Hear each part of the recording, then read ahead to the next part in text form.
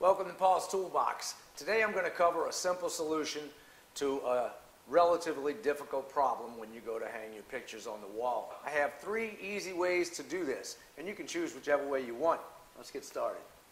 We're going to start off by taking our frame and setting it upside down or face down, and then we'll see where our slots are. Okay, now you'll take a standard level, and this is an awesome little level by Swanson. It has a light in it. Makes it easy for me because my eyes aren't that great.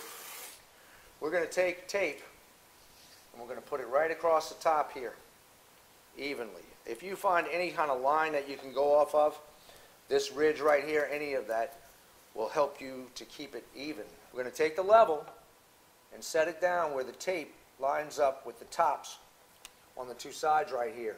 This is where your nail holes will be.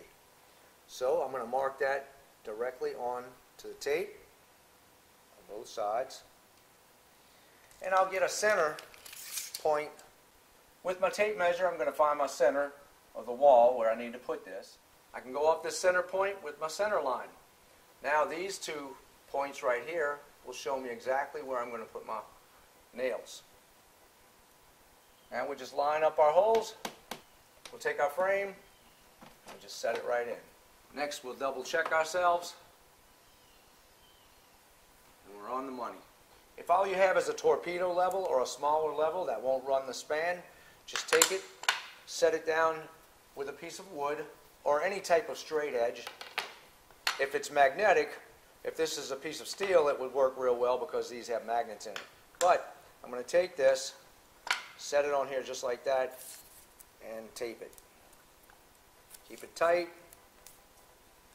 Run your tape across, and now you have a larger level. You can take your tape and make a mark on here and line it up to where it's straight, and do the same thing with this that I did with my level. You mark it on the 2 sides. I have my level here, and everything's going to fall right. If you don't have a level, but you're lucky enough to have a Swanson speed square, you can still accomplish the same task. You'll take your Swanson speed square. You can set it right on the edge of a piece of wood, like this. Now you'll grab a piece of tape. Make sure you're flush with the bottom.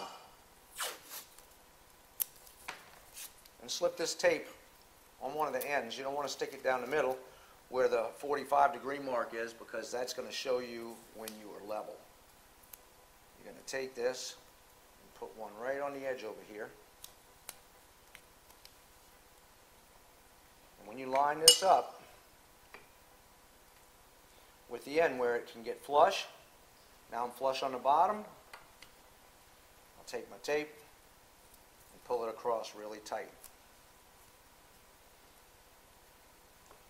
You'll want to take 2 pieces of tape for this, because you don't want this thing to move, and it's very simple to do anyway. Just take your tape, slip it through this side, pull it really tight where it's flush.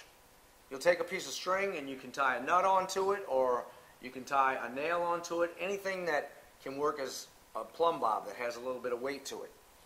On the speed square, you will see a little notch right here, and there's a word pivot. That shows you that this is a pivot point when you're making angles, and I have other videos that cover that. But this little arrow will show you where the notch is. Look for that. Then you're going to take your string and put it right on that notch.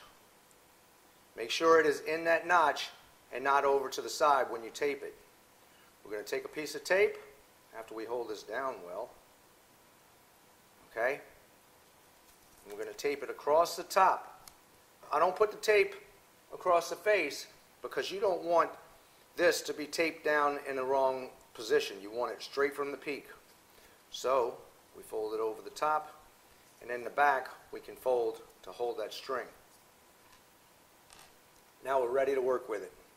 We're going to take the straight edge that I have with the tape, and we're going to set this block right on top of that. Now we can tape them together. Once you tape this together, you have a level that you can walk around with and set on top of things.